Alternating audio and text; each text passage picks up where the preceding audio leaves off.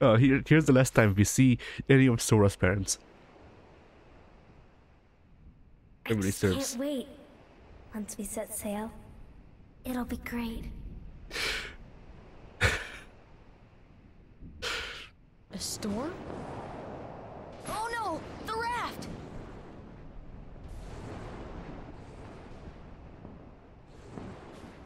Sora! Dinner's ready! Come on down! Sora?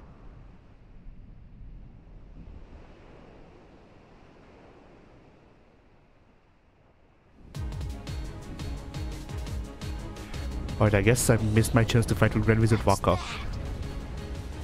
That sucks. Riku's boat! And Kairi's!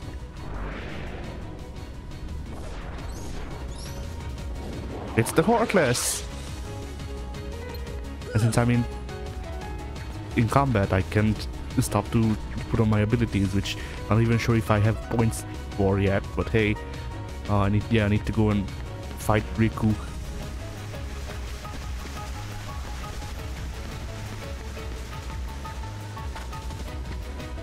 So anyway, Where's Kairi? I thought she was with you. The door is open. What? The door is open, Sora. Now we can go to the outside world. which part of the door has opened do you not get? Find Kairi! Sora, Kairi's coming you dumb with us. fuck. Once we step through, we might not be able to come back. We may never see our parents again. There's no turning back. But this may be our only chance. We can't let fear stop us. I'm not afraid of the darkness.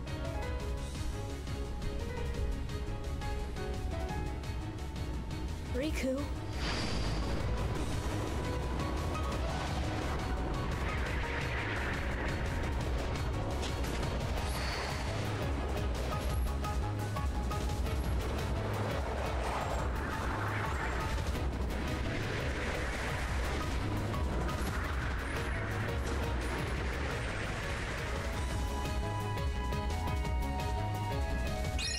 This scene was dripping with symbolism. Not deep symbolism, mind you, but symbolism nonetheless.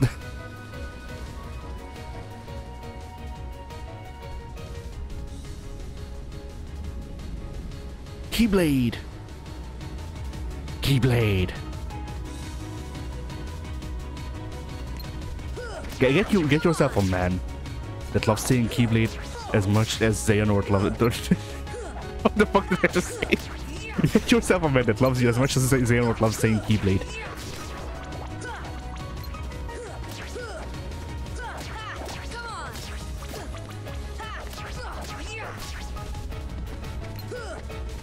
Which again, I hope that there's at least one person who's never seen Kingdom Hearts, and I'm just saying all of these like references to the later games, and they have no fucking clue what the hell is even being said. It's just gibberish. Which, to be fair, it is all gibberish. Like, I love these games. Unlike public opinion says, they are actually fairly easily followable. I guess I don't know what the right word would be, but they aren't that complex once you actually like pay attention and have access to all of the games, which is, you know, like the first part can be an issue to some. The second part is a bigger issue generally, although thanks to the collection that I am playing, you know, they have made it a lot easier, but still they keep doing it because there is the new gacha, and it's only out in Asia as of this recording, and it has story stuff, and it's also a gacha. So you know. But anyway, guess I'll just grind XP on these assholes. I mean, it's only one experience per guy, so I have to kill 1,000 of them, level up if memory serves, but you know, that's... Would you not like to watch me just fail about for the next 20 hours? I have no clue where I'm supposed to be going, by the way. I the raft probably. Yeah, that would make sense, yes. But yeah, one thing that I wish that the later games retained, which, you know, you could argue that it would be overpowered, which it probably would be. Like, it's probably a balancing decision that it hasn't returned, but I do appreciate how different actions give you different amounts of experience. So like parrying gives you additional experience points. I don't know, doing air combos, as you saw, it gave me 2, I believe, or something like that. While I was fighting the boss in Sora's Heart, which I don't know if that's spoilers or not. At this point, it's hard to tell what's spoilers and what's not, because it's like, you know, everything gets so recontextualized throughout the series that, you know, they could just be like, Sora wears shoes, and that someone could say that's a spoiler, and I'd go like, I guess Gacha made it canon that there's plot relevance to Sora's shoes.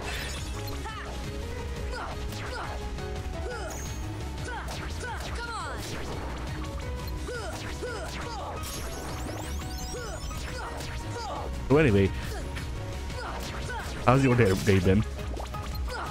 I'm aware that this form of communication that we are currently having is strictly one way, but I will ask you regardless to create an illusion of discourse. Which, then again, I suppose comments. You could just leave a comment. I don't know why you just tell me about your day in the comments, but sure, fuck it. If you feel like it, go ahead. I'll probably read it. Either which way, I might not reply, but I will read it.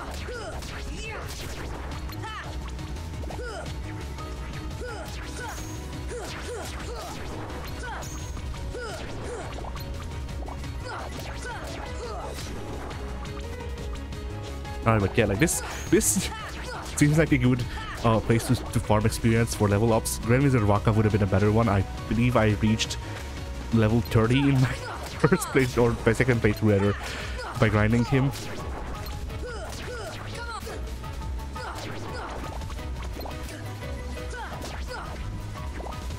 Because, you know, he does his attacks and you just parry it, and it's not that hard to parry, and it gives you 50 level ups because every parry is 5 million points, and I have EXP 0.0, which is the opposite of what I want. And I just call it experience points 0, I think, because EXP is experience points. Yes. See, like, usually the EXP to me registers as just a shortening of experience, so it's instead of, you know, the full word is just exp. Regardless, why am I going this way? For a fight, truly. It is the one true reason that we're all here for, to watch me never leave Destiny Islands and just fight shadows for the rest of, like, this playthrough. It's gonna take us... I don't know why I looked at the clock. Like, yes, the clock will know. The clock shall know how long it takes for me to level up to, like, level 100 or something. I don't know. The clock will tell me one time when I'll get bored of grinding shadows in Destiny Islands. The thing is, though, like, this is genuinely a pretty good early farm, just from what I'm seeing on screen right now, because even when they hit me, they don't hit me a lot, but even when they hit me, they deal negligible damage, and they drop 5 million health balls.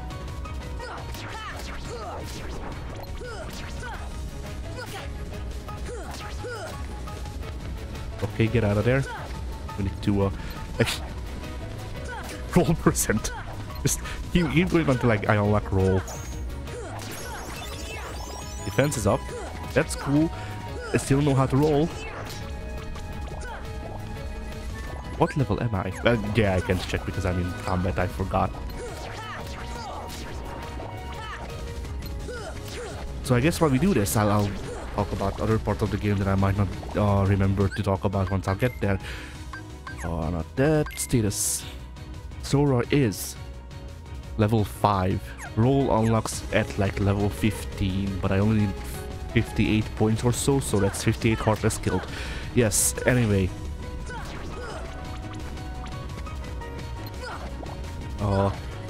Yeah, one of the things that I really enjoy about this series is the amount of variety that it offers, because, you know, this is something that not everyone enjoys about the series. In fact, there are specific things that people hate that I don't, because it's variety. But yeah, like you know, the gummy ship segments in this game. It's a 3D shmup. Why is it in this 3D action RPG? I guess. Like it's a hack and slash RPG, which is, or at least that is the genre that I would describe Kingdom Hearts as myself, because it has RPG elements, but it's not truly like a solely focused RPG. It has hack and slash elements, as in, like, you know, you can see the screen, but it's also not completely hack and slash because there is still the RPG elements influencing the hack and slash parts and stuff like that. So, whatever. But yeah, it just has a shmup section, but actually like multiple shmup sections, yes, words. And they're all fairly well thought out and put together. I prefer the sections in 2, but that's neither here nor there. But you know, which this game specifically, I would also say it's kind of like Star Fox, which I have had the pleasure of playing once for 15 minutes. And so my recollection of how the gameplay works is a bit hazy.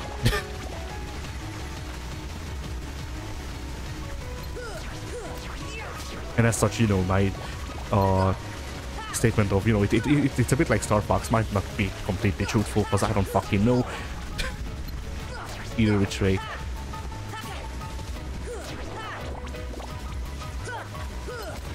Yeah, that's neat. The portable games generally have interesting side activities. I won't call them good, but they are interesting. Like, you know, the ice cream minigame in Birth by Sleep that everyone hates, but I don't, because it's good. It's like the worst part of it is that it's boring, as far as I remember, and like whatever, you know, I can put up with that. It's not like the cart minigame is a lot more well thought out or fun. And I don't even remember what the third one was. Like the most well-featured minigame in Birth by Sleep is Mario Party, but like that is to the point where Birth by Sleep might as well be Kingdom Hearts Party. I don't know about you, but I spent most of my time playing through Birth by Sleep by just playing Mario Party, because, you know, it levels up your moves immediately and it gives you better moves immediately and for no charge. And why would you not? But then I am going against Zeitgeist in that I don't think Birth by Sleep is all it's cracked out to be. Like, it's, you know, this might be better to discuss once I'm actually playing Birth by Sleep, if we ever get there. But, you know, my priorities right now are trying to play through the numbered games, I guess. I don't know, well, at least 1 and 2. 1 and 2 are my priority of, like, these are the things that I need to hit. The other games would be nice, but then the problems arise of, like, I cannot stomach Chain of Memories. I'm talking about the 3D remake. I might give the original a shot, but like that. And I also have no means of playing recorded. I have Days, I have both versions of Memories. Like the only game in the series that I can think of that isn't a mobile game is Recoded that I don't have access to, which, I mean, like, honestly, for Recoded I could just low-key... Okay, Slapshot. I think I might have chosen the wrong setup for roll, which is a shame. What is Slapshot? Okay, cool. That seems good. So yes, as I was saying, yes, like, for Recorded I could just re-record this game. And by re-record, I mean take this footage and just do like ADR, some gameplay commentary over it, and hope that y'all don't notice. Which, honestly, now that I say that, it might become an April Fool's joke one of these years, once I actually start get around to doing those.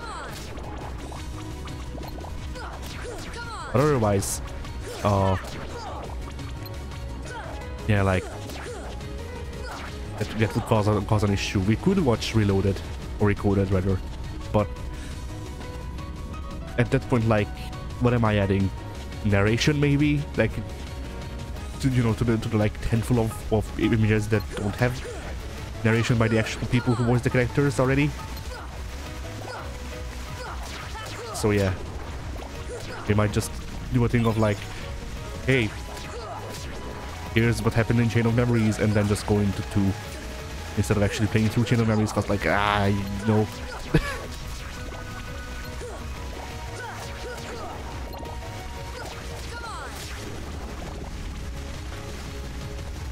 Then again, once again, I'm not saying no completed the Chain of Memories, because who knows, maybe I like the original Game Boy version. It's just the Chain of Memories that I had that time with, for its like genuinely mainly for its implementation of how the movement and stuff worked, because it just felt like playing this game but gimped, and like, why? At that point, why? So, you know, maybe the original Game Boy version will stand on its own 2 legs for me, and maybe I'll actually enjoy that. I cannot go through there, so I suppose I was supposed to go to the door. How much time have we spent fighting shadows? Editor, put it on screen now. So yes. Anyway, thank you for coming to my TED talk. Eventually we'll reach the door once I'll cease fighting shadows for cheap experience.